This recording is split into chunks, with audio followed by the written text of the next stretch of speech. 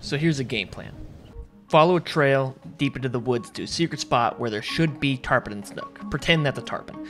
A company was nice enough to send me a pair of boots to test out for a hike, so that's cool. Here's our game plan. Doesn't get any simpler than this.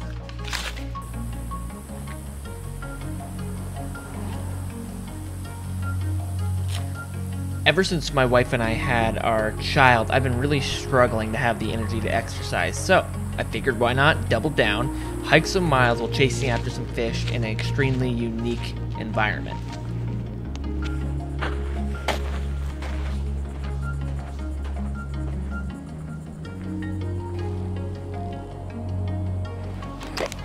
Whew, I'm stoked. Mile and a half in, and these boots are brand new. I've never worn them before, and typically I find that new boots hurt your feet a lot when you're trying to break them in, and only about a mile and a half down, but feels good. We got another half mile till we're to the spot, and then we're fishing and hopefully catching some big snook.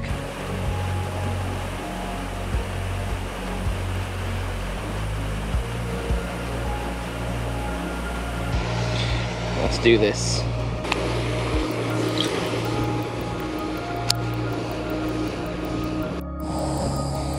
Oh, big snook, big snook.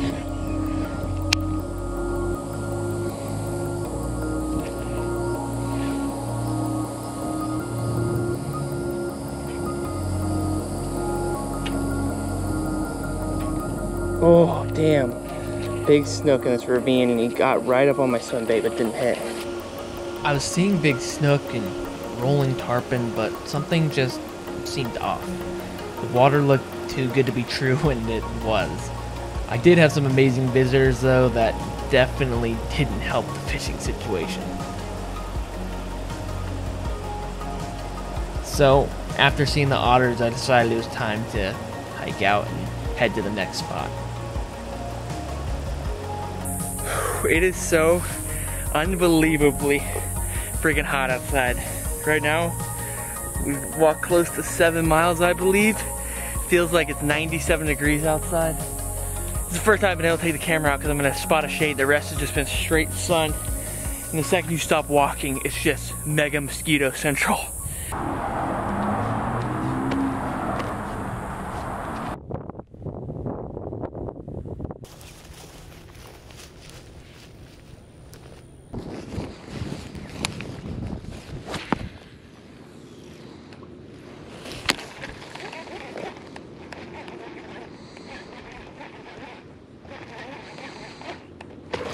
Oh, right there. Slammed by the tarpon. We'll put it back in. We'll put it back in. Hook rolled into the bait. Hopefully he's still looking for it because I did not get a hook into him. Well, there is tarpon here, and I'm seeing them roll every once in a while, but I am out of time. Got a mile and a half to walk back, rounding us for a 3 mile on this second leg, giving us a total of 11 miles walked today. It's been a long day on the hoof. We're gonna head home and get some rest. Pick it up tomorrow.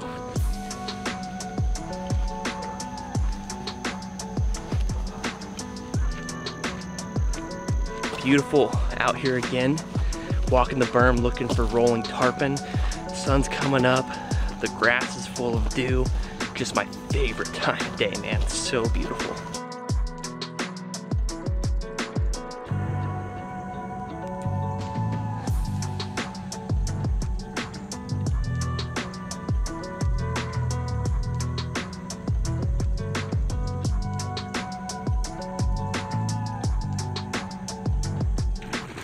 That's a big tarpon.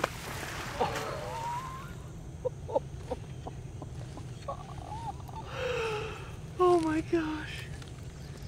That was like a 25, 30 pounder. Hooked, in the air, gone. All right, let's go try to find another one.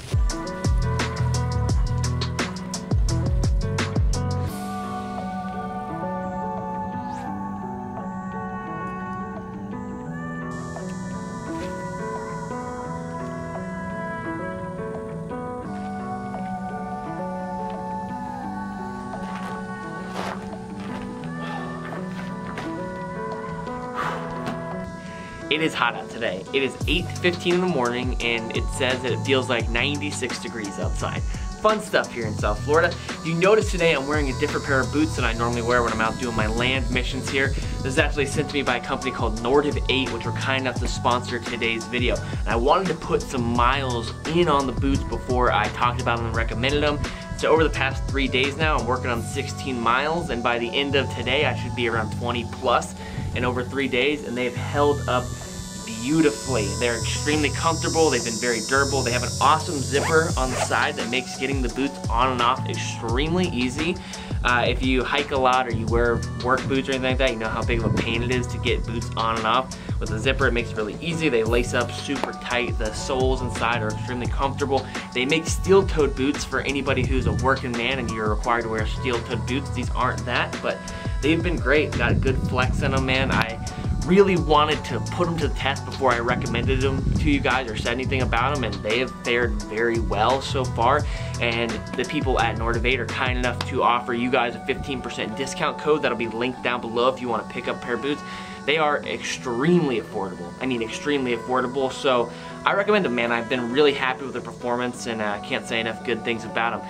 So make sure you go check out that link below and pick up some boots if you need some boots. It's really cool when companies want to reach out and support, and I'm thankful for them. I'm thankful for you guys. So we are going to lace this sucker back on and continue our mission for tarpon and snook in the backcountry and maybe some largemouth bass.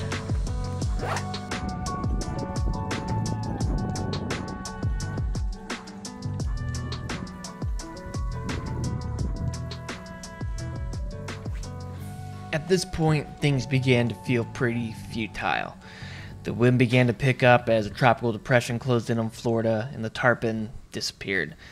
A long walk home, though, put us up to about 17 miles for the past 36 hours.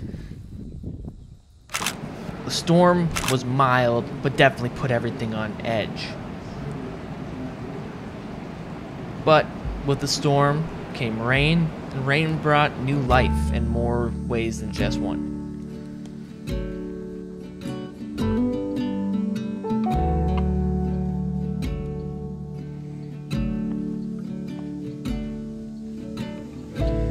I have the tendency to intentionally make my life more difficult than it needs to be. I enjoy going against the grain even when I know it'll probably be less fruitful.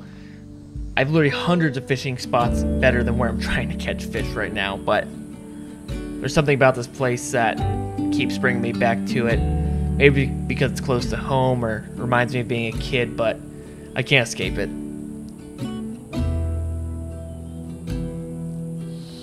But I don't think I want to.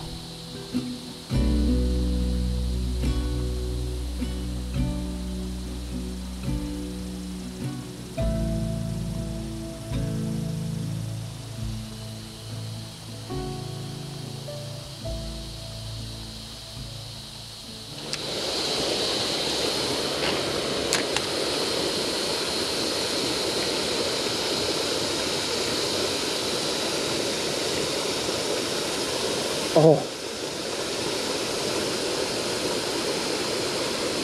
bunch of tarpon. Oh, tarpon just tried to eat it right there again.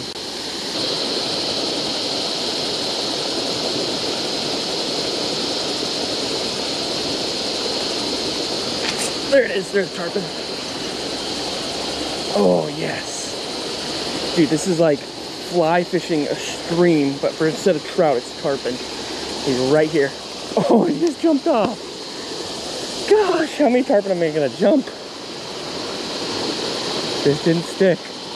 Oh, that was so cool. All right, I gotta retie this really quick. It's like a 10-pound tarpon probably.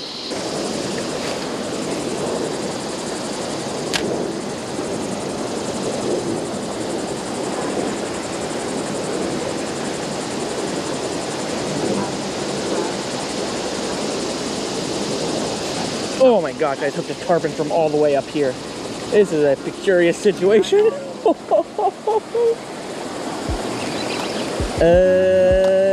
My brain is calculating what I need to do here. That was my first cast this direction.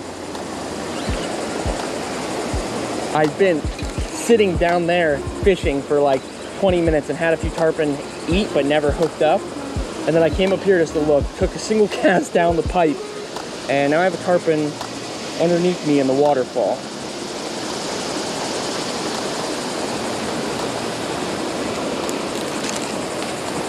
And he's pinned well.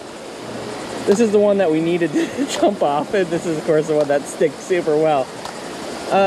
Okay, we gotta run down over there, across down, and yeah, we got it. Time to get moving.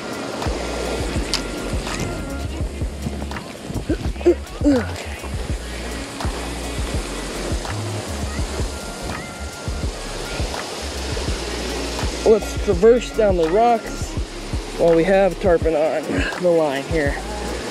Ooh, that one's a slippery rock. All right. Holy he jumped while I was sliding down a rock and totally pulled my feet out from under me. Oh. We've worked our way into a peculiar position here.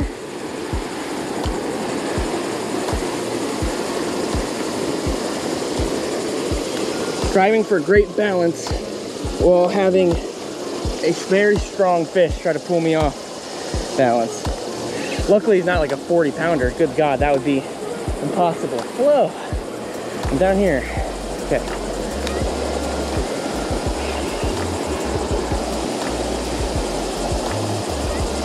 This is epic, so cool. We've been working our tail off to keep one of these pinned, and I mean, it's the longest we've had one pinned. If he came off, it'd be all right. He's fighting so hard because there's just so much oxygen running through this. Like he's just basically getting revived the whole time we're fighting, you know?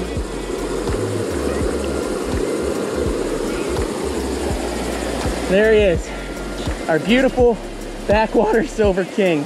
Only about a 5-6 pounder. If that's not the coolest thing ever, I feel like we're fishing for trout or salmon in a stream, but instead, it's the greatest game fish in the world right there, dude.